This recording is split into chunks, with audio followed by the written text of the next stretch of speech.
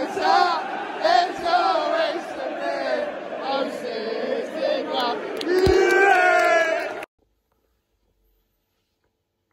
Hey guys, what's going on? It's Talk For Us TV, back again with the All Bars Championship show. Another Tuesday, another weekend gone of football. Obviously, coming into last week, the transfer window, so a lot of activity will be happening. Forest obviously losing again to on Friday night to Huddersfield Town, which we shouldn't have lost.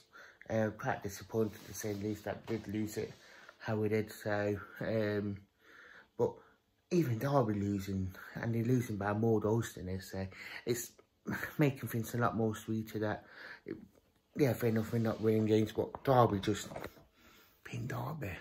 So, I mean, looking at the championship table, it's very not what I predicted, but it's one of them ones where I think they're going to be tossing turns and everything knows for the championship. So it's early doors, and I just think managers shouldn't be sacked because of, oh, we're doing crap here, we're doing crap there.